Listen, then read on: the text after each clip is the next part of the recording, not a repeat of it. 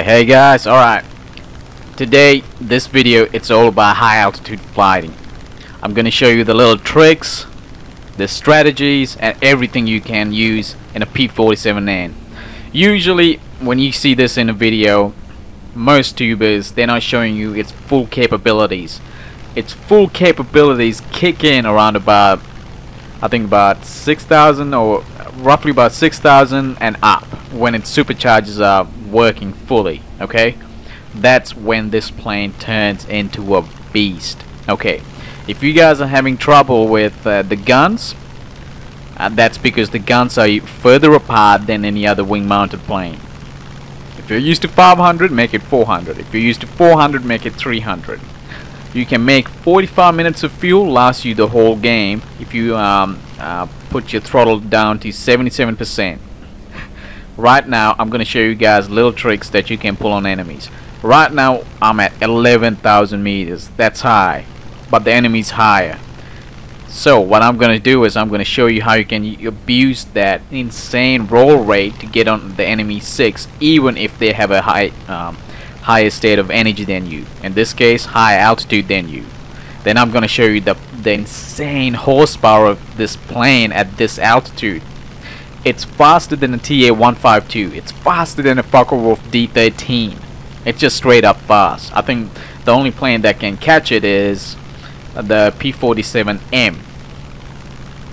Now, what I'm gonna do is I'm gonna show you guys certain tactics and certain situations and how to get out of them and how to come on top.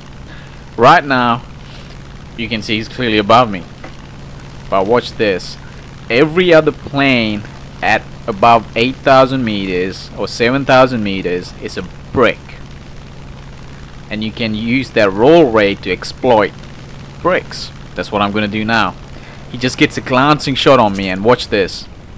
Cut throttle, flaps out. And a split second, because he takes so long to come back up to my altitude again. After that huge split ace, watch this. I'm on his 6. And this is a plane that can outmaneuver you, usually down at low altitudes. So if you ever get this P47 at around about 6,000 meters and up, you're good. You're faster than most planes. And watch this, one of his friendlies are gonna come in. His friendlies are diving at me probably around about 8,000 or 9,000 meters. Watch this. All I'm gonna do is straighten the plane up. I'm about to set up another kill here. So what I do, straighten my plane up a little bit more. Again, look at the distance I'm gaining on him. And that's after him diving. Now, when I get enough distance, I'm gonna set up the whole scenario for another kill.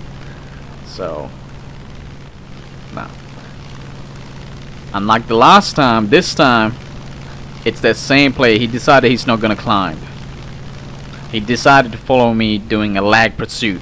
Okay, I'm gonna show you guys how to defuse this. Usually a lot of players got a problem with lag pursuit. So the technique we're gonna use is we're gonna go into a high yo-yo, and then we're gonna use a rope-a-dope.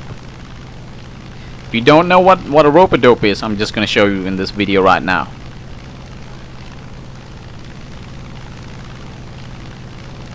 So get to about 3K. Also, the web in this plane is limited. Look, I'm gonna have the stats and all the little details in the description section of the video, so you guys can copy and paste it or just do whatever you want with it. Now, this is a yo-yo. What I'm gonna do is I'm gonna go in sort of in front of his gun sight. I'm gonna do a little wiggle to throw him off, and I go straight up. This is a rope-a-dope. It is an energy trap, but it's commonly known as a rope-a-dope. Now it's gonna follow me up. As soon as I pull those landing flaps up, I'm just gonna go even higher than him.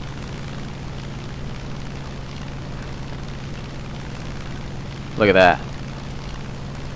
He's having a rough time, and all I have to do is just get above him and just roll over. Even at 150 kilometers per hour, The roll rate in this thing is insane. Remember, below 6,000 meters, practically everything else is faster than you.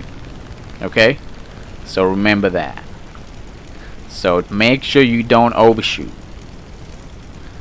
And right now, all I gotta do is stay behind him. Remember, in a dive, I do have the high diving ability, but as far as consistent speed goes, the BF109 G2 has it. Now, if you guys ever get someone on your 6 o'clock, I'm going at the end of this video, I'm going to show you how to get someone off your 6 o'clock.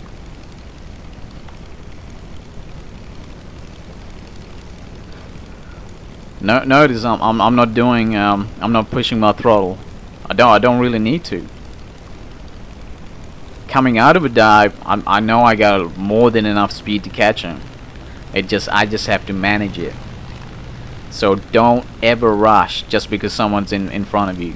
Experienced players, if they see you rushing, they know how to make you overshoot.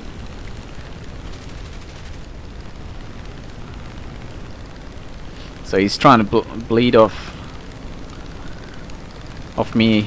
his 6 o'clock. I just maintain enough energy just to be in his 6 o'clock, and he goes to the drink.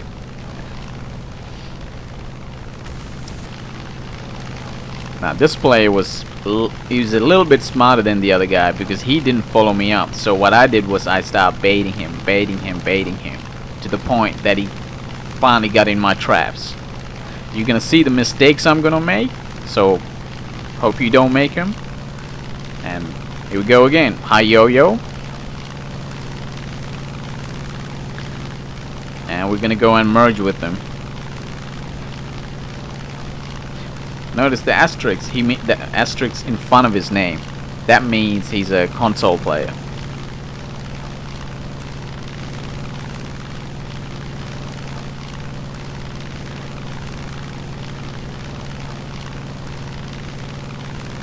Now, because he's slightly above me, that's fine.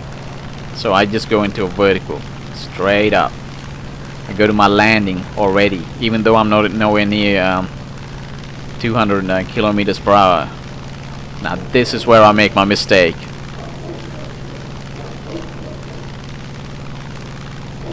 Right here. I rolled the wrong way. But look. Now this is where he's decided to bait me lower.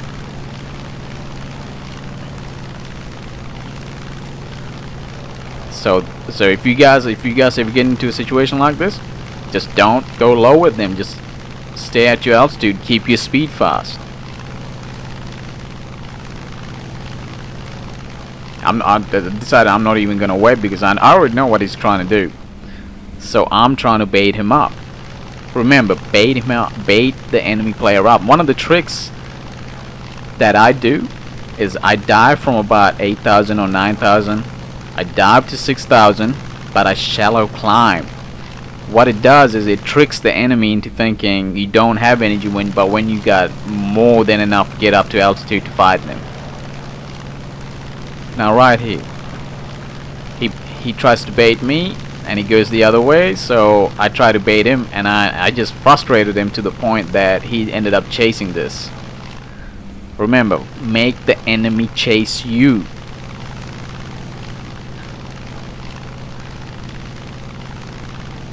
Like if you go chasing the enemy, they're most likely gonna lead you into their friendlies. So once again, all I'm doing is, remember, high yo-yo, merge, then a vertical maneuver. Remember that, high yo-yo, merge, vertical maneuver.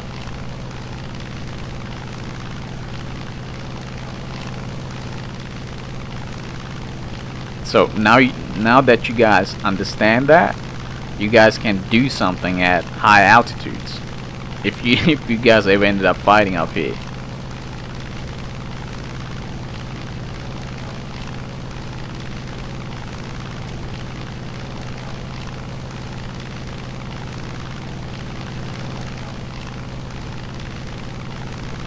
Now this time I'm gonna go take him to a massive corkscrew, because I don't want to be doing the same thing like 3-4 times.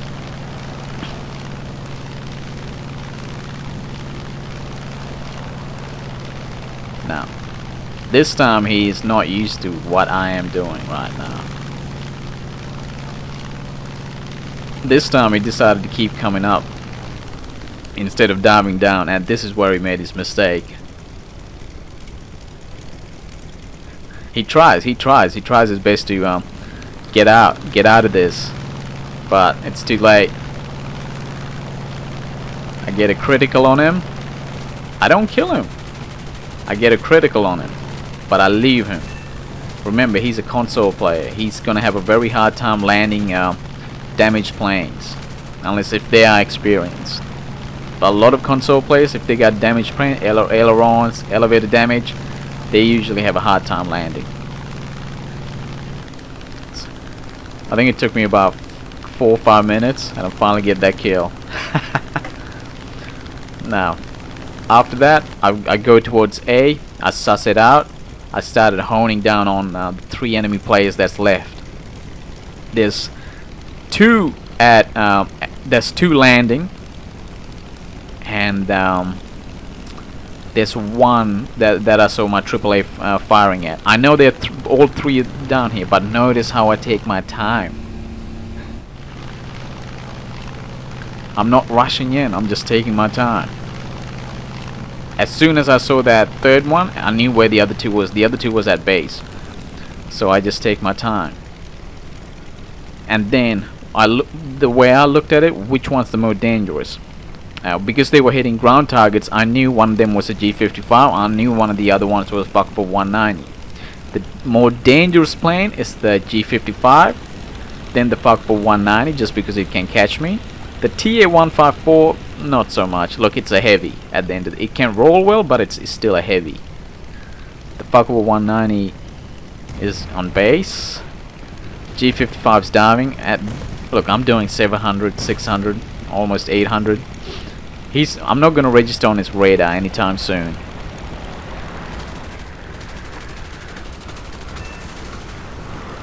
But notice right after that kill, I don't go doing some crazy, you know, high G maneuver. I keep that speed up and I observe. If US players can observe rather than react, that'll go a long way in actually helping the team win. If they can just simply observe. Now remember, when you're at low altitude, you can get jumped on. So in the last clip, I'm going to show you what to do if you ever get jumped on. But right now, all I'm doing is taking my time.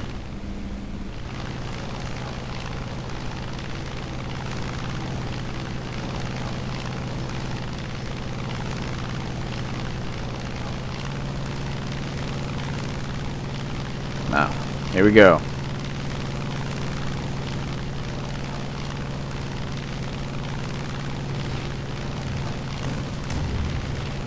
Alright, one of the biggest things, if you're in a situation like this, one of the things that you need to look at is who's pointing their nose up. Whoever's doing that is the one that's losing energy. That's your priority. If they got low energy, they're an easier kill. Okay? So, and right now that TA-154, he's thirsty.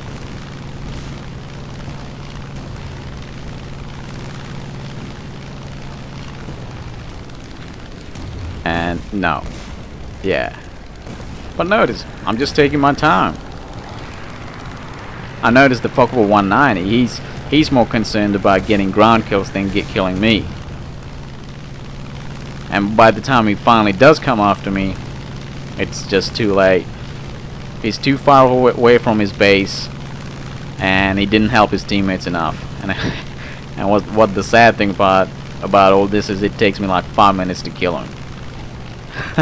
But on the end of this video, I am going to show you guys how to get away from a very sticky situation when you're at low altitudes and clearly the enemy is far superior plane than you. Remember, every plane got a weakness, so I'm gonna show you guys how to exploit it. Man, played this game for 5 years, and yeah, that's my aim. 5 years of playing War Thunder.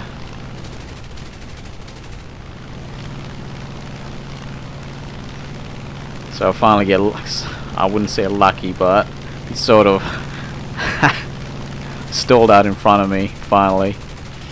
Now, so hope you guys understood the high altitude tactics, strategies that are used, and especially the maneuvers and the capabilities, the roll rate and the engine power of this plane to actually use it, you know, in those situations. So I'm gonna be putting out a teamwork version of the P47 soon, and it's like, when we played the P47s back in the day, we had like 30 wins in a row, and we used to do that all the time. Anyways, alright, let's get into a situation where we're in lower altitude.